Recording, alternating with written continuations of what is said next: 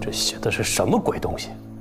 一看就是出自壮士之手，拿腔作调，虚张声势，1分是渲染成5分，想在我这里讨得便宜，休想驳回。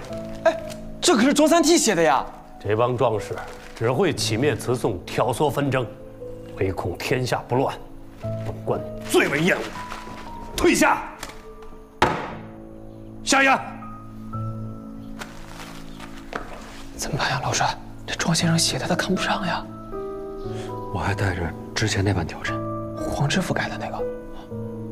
庄先生说这个写的不行啊，他写的这个都看不上，怎么能看得上这个呀？怎么还不退下？哎呀，司马当活马医。刘玄，主说，我们刚才交错调成了，其实是这一版。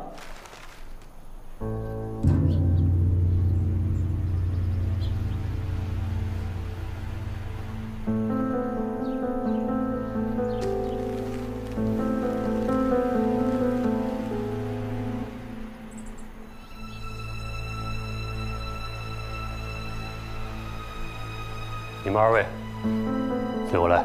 你们这个调陈写的有意思啊，看里面分明是2个人的手笔，一个主笔，一个改动。您可真是目光如炬啊！这主笔之人呢，就是我兄弟帅家默。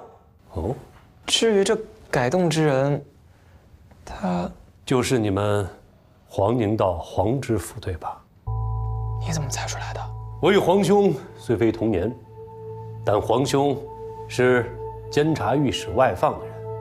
我刚仔细听了你们讲述合议的前后，黄知府也有他的难处啊，不得已才要找外力支持。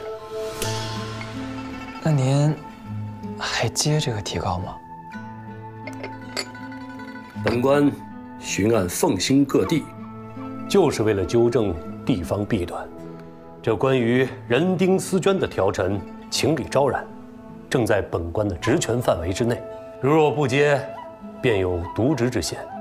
这个案子，察院正式接下。所以我什么时候能去其他7个县的价格库查阅文卷？什么？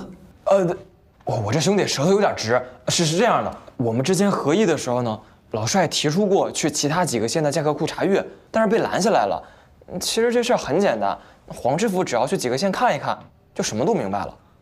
我若要求他们打开，他们无权阻拦。所以我们什么时候调查文卷？待本官把延州府的事情处理完，咱们即刻动身巡案金安。太好了！你们不知道黄知府多么的用心良苦，他怕我不接这个案子，特地附了这份底报在调陈下面。啊？我还以为这底报是不小心粘在底下的呢。你们2个傻子，不光没有看懂，竟然还去找了一个不入流的状师写那种破状子，差一点儿就枉费了黄知府的一片苦心啊！认真看看，若悟得出，一切都明了；若悟不出，说什么也没有用。你们可以走了，本官还有别的公务要忙。